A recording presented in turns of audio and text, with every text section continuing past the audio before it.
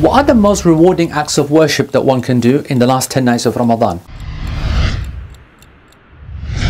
And that's important, right? Because it's not about how we began, but it's about how you end. Let's look at this.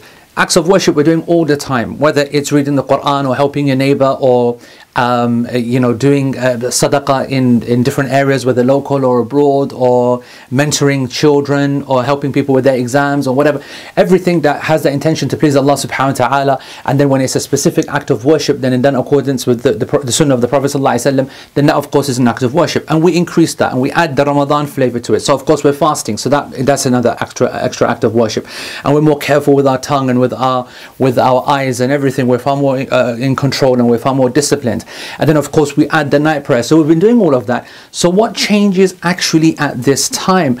Well, we have a clue from the hadith of the Prophet ﷺ. Aisha radiallahu anha said that when the Prophet ﷺ would be preparing the dakhal al-ashr, when the last 10 nights would enter, شَدَّ مِئَ زَرَى وَأَحْيَا لَيْلَى وَإِقَضَ أَهْلَى. He would tighten his belt. That's it now, time for serious, no other stuff or anything else.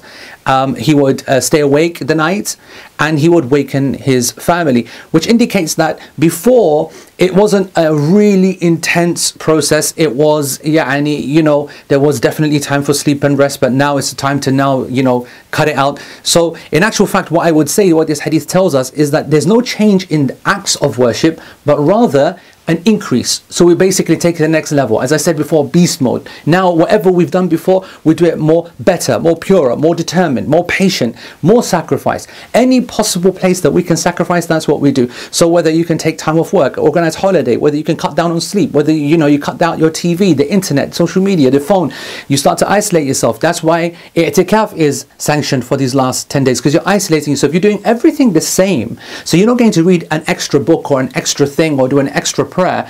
Actually, what you're doing more are the same acts of worship, but more of, but better of, but higher quality, higher quantity. Everything is taken to the next level, and that's why you can see that the family is being woken up. So not only they'd be asleep during some of that night, and the whole night is being revived. Ahya Layla. So the whole 10 nights are being focused on, and it's interesting that Aisha said that it's the whole 10 nights and not just the Laylatul Qadr. And of course, the correct position about Laylatul Qadr, the night of power, is that it's moving.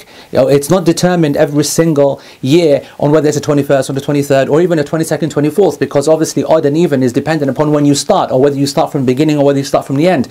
So all of these last days and nights need to be treated the same. If someone was to say to me, okay, there must be something extra, there must be something new, then I'd say, okay, we do have some weak hadith, but certainly the actions of the Salaf that in the last 10 nights, in between Maghrib and Isha, they would take a ghusl. And that ghusl, before the Isha prayer starts, is an indication of seriousness and focus, and of course that purity that they are taking, that opportunity to worship Allah and Allah's generosity and extra generosity very seriously. And so that's a nice touch. And the other thing I think is dua. Dua, Allah subhanahu wa ta'ala loves, it's the purest act of ibadah that can be, because when you turn to Allah subhanahu wa ta'ala alone, then that's the essence of tawheed, and it's the rejection of shirk and asking other people who can't give it to you. And so when you're asking Allah alone, Allah loves that, Allah loves to give, so you should ask. And because you're asking in the last 10 nights, the greatest time of the year, Allah subhanahu wa ta'ala is responding in a way that He has increased His mercy, has increased His forgiveness and His reception to dua. And any one of these nights could be Laylatul Qadr, and that's going to absolutely take it to the next level. So you increase in your dua. And the Prophet ﷺ of course told us that beautiful dua, Allahumma innaka afuun tuhibbul afwa fa'fu anni. Oh Allah, you are the pardon and you love to forgive and pardon, so forgive me. And it's a shame that we translate it so poorly in English, because the actual meaning of this hadith is huge. We don't have time to talk about that now. Pardoning is so much greater than just forgiveness, and it's something that subhanAllah all of us are looking forward to try and achieve in these last 10 nights. So in summary, it's not that the acts of worship change, but the intensity changes, our focus, that wanting to grab that opportunity, and we should all do that, of course, every night of these last 10 nights.